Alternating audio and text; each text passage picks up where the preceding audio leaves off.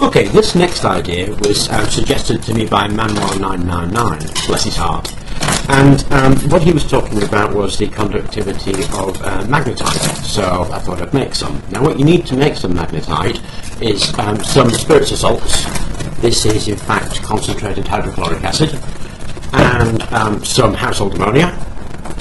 These you can buy at any hardware store. Some hydrogen peroxide. I got this from a chemist. It's I think 9% by volume.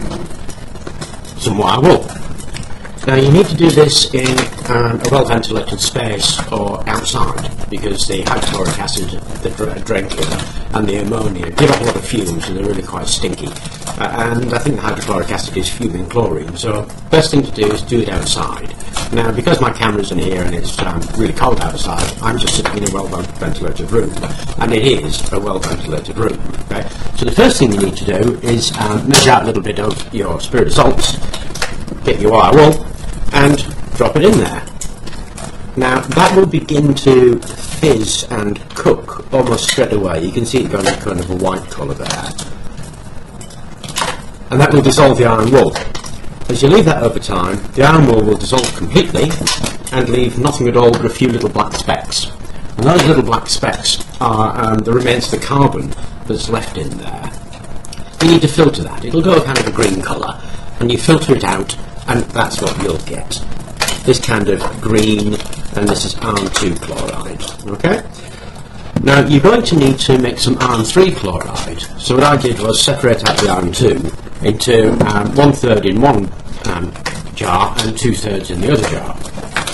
So you separate out your iron 2 chloride, iron 3 chloride, separate it out into two separate sections once you've made it. So remember, to make it, drop the iron wool in your drain cleaner, in your hydrochloric acid. It will dissolve. It'll turn this to the liquid green with a few bits of muck in the bottom. Filter it and you'll get iron 2 chloride, the green stuff. Okay? Now it's a fairly violent reaction, it is very smelly, do it outside. Once you've done that, divide it into 1/3 in one cup, 2/3 in another cup. Get your hydrogen peroxide, and in your larger one, just drop the hydrogen peroxide in there. It'll fizz a little bit, and I don't know if you, there you go, you can see that it's gone an amber colour. Now once it goes that amber colour, it's iron 3 chloride.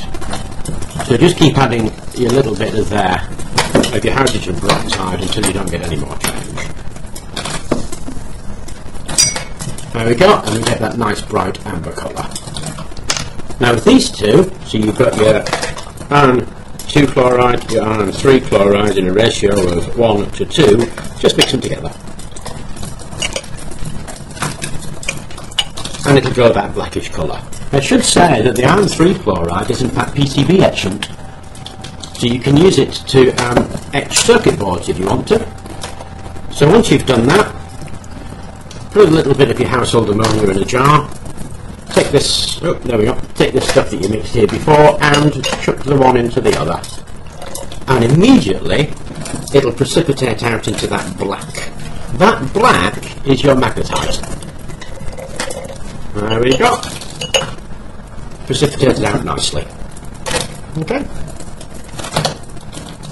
The next thing we need to do is to get that out of there. Okay, so we actually made the magnetite now, and now we want to get it out.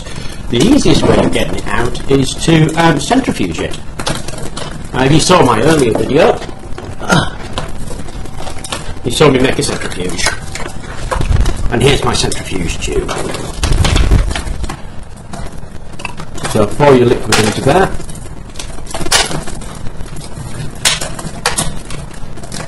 There we go. Tighten the cap down. Pop it into the centrifuge and centrifuge it.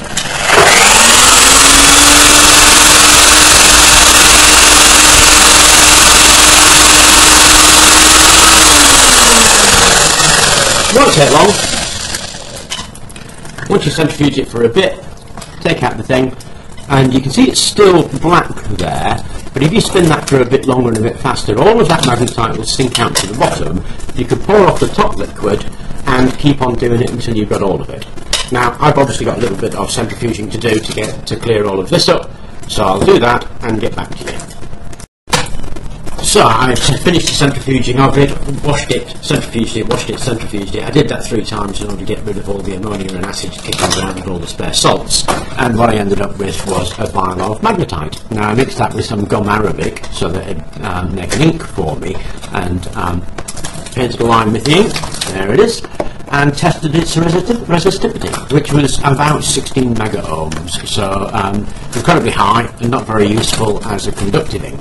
However, when I was doing the research on this thing, to try and find out how to make it and to mix them, I found out some really fascinating information about this stuff. Magnetite, it seems, is a really good microwave absorber. So if you mix that with about 10% carbon and paint it on the inside of a vessel, it will absorb the energy and then re-radiate it out as heat. Now there's a whole group of people selling things on the internet called microwave furnaces, and the basis of that microwave furnace is this stuff. So if you mix some of this and get yourself a big old pot of plaster of Paris or some kind of heat resistant ceramic, it's not going to crack because it'll get up to about 1000 degrees. Paint this stuff on the inside of it, pop it in your microwave and put some metal in there or some clay. You can fire clay, you can smelt metal. So that is the secret of a microwave furnace. So that's another project I'm going to have to do. Okay. Now the other thing is, obviously, if you just pop that in the microwave, then it's going to reach its own sintering temperatures, so it's going to fuse. So there's a very good chance that we'll be able to use that stuff to make ferrite cores of any shape. So what you do is make it, get the powder, dry the powder, compact it into the shape that you want, pop it in your microwave at something that's just not going to break when it gets too hot.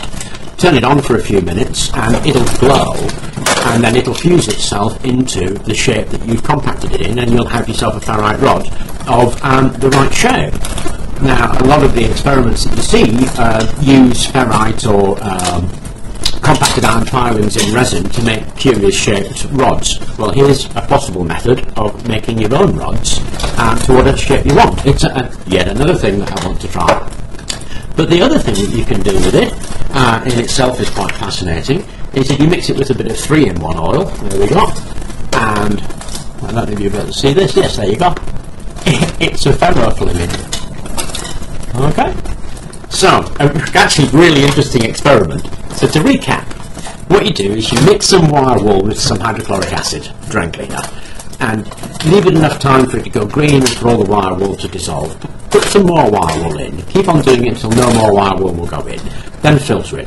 That liquid you've got, the green liquid you've got, is iron chloride. If you add hydrogen peroxide to that, you get an amber liquid. That amber liquid is PCB etchant, iron chloride, so you could use it to etch your PCBs if you want.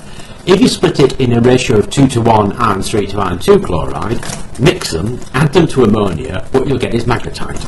That magnetite can be made into a paint that you can use to make a microwave oven furnace, your own ferrite cores. And those are the 2 projects I'm actually really interested in. So, thank you, Man1999. It was a really interesting experiment, and it's thrown up yet more things that really need investigation.